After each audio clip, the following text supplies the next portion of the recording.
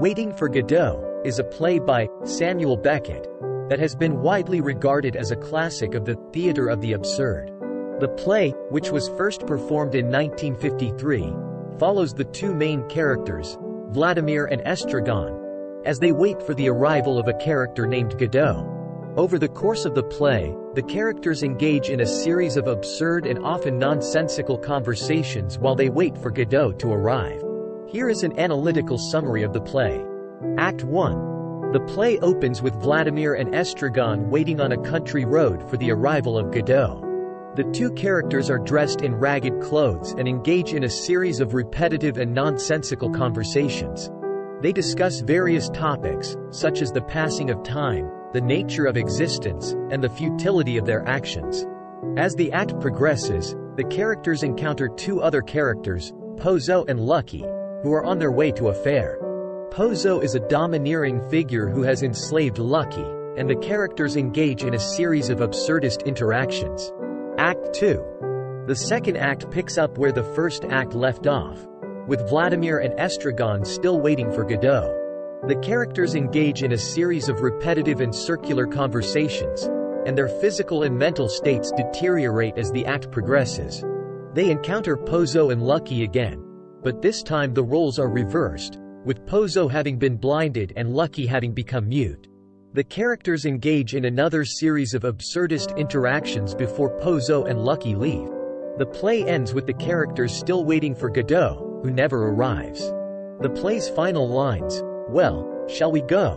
are left open to interpretation, with some critics suggesting that the characters will continue to wait for Godot indefinitely, while others suggest that they will finally move on. Analysis. Waiting for Godot is a play that is often described as being about nothing, with no clear plot or resolution. However, the play is also rich in themes and symbolism, and has been interpreted in many different ways by critics and audiences. One of the key themes of the play is the nature of existence and the human condition. The characters in the play are trapped in a cycle of waiting, and their conversations often touch on the futility of their actions and the meaninglessness of their lives. The play suggests that human existence is characterized by a sense of aimlessness and emptiness, and that our attempts to find meaning in life are often futile. Another important theme of the play is the breakdown of language and communication. The characters in the play engage in a series of repetitive and circular conversations, and their language often fails to convey any real meaning. This breakdown of language is a reflection of the characters' confusion and sense of disorientation, and suggests that communication is often futile in a world that is characterized by absurdity and meaninglessness. The play is also rich in symbolism and allegory. Godot, the character that the characters are waiting for, has been interpreted in many different ways, with some critics suggesting that he represents God or salvation, while others suggest that he represents a sense of purpose or meaning in life.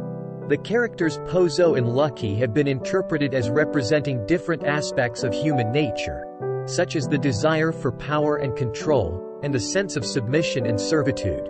Overall, Waiting for Godot is a play that is characterized by its sense of absurdity, its use of repetition and circular dialogue, and its exploration of existential themes. The play is open to interpretation, and its meaning and significance will likely continue to be debated and analyzed for many years to come.